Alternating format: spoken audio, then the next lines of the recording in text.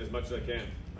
Spend time with him after practice. I thought he did a really good job today. I know some of the plays he had never even heard before when he was in the huddle, so there's some explaining to do, but no, I thought he did really well. It's definitely a little spark for us, that's for sure. And was that something in the huddle? Did you have to give him a quick reminder on all the plays he was in there? Not all of them. He's a smart guy, so he's picking up pretty quickly. But yeah, a couple little things here and there, but like I said, he did a good job today.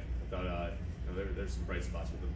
When you come to a game like this against an offense how much are you aware of, this may be like New Orleans in 2019 where we have to put up points, and then along with that, how frustrating is it to come away with field goals and not putting it in the end zone? Yeah, you said it right there. I thought, especially early on in the first half, just getting those field goals instead of touchdowns, I thought that was a big difference. Just momentum and things like that.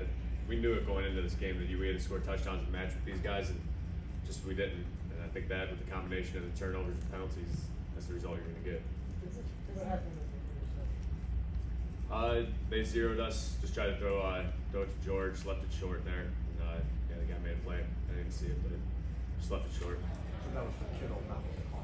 Yeah. It's not the first time that you guys have spoken to us about self-inflicted wounds. What's your first step? I know there's no magic button in the press to eliminate it, but what steps do you take going forward? I think it starts in practice. I think the way you practice is how you play, and so you just can't let little things slide like that in practice. And I don't know if all that stuff happens in practice, but I think that's a starting point for it. Like you said, there's no magic trick to it. It's just hard work and guys doing the right thing and doing it right longer than the other team. I think that's a big part of it. You feel like there's enough accountability in the locker room? Yeah, I think we got the right core guys, especially to hold people accountable, and just we got to stay together right now.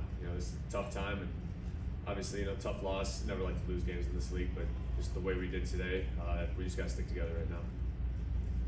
You guys have gone on runs and played well against better teams for 3 early this season. Just given the history you have with this team, how would you describe sort of the frustration level to come out and a performance like that against a team that you like to measure yourself against? You're obviously frustrated after any loss, but you got to take it in stride. We're only 3 and 4 right now. There's a lot of football left to be played, so don't want to hit the panic button or anything like that right now, and just got to keep plugging away. There's a lot of football left in this season. We can make some noise here. Yes. Do you see any differences or any similarities with this 3-4 start versus last year? Do you take any solace in kind of how you finished that season? It's hard to compare. Just different team, different players, a lot of different coaches too. You go back and you just retrace those memories. I think pulling from that and seeing what got us out of that rut we were in last year, I think has some application. But it's a different season. It's just gotta go back to work, man. This stuff ain't easy. It ain't for everybody. So we just gotta go back to work, man. I think we got the right guys for it. Two more guys who are talking trade for Christian. What was your reaction to that, and what message did that send to you guys in the locker room? I was fired up.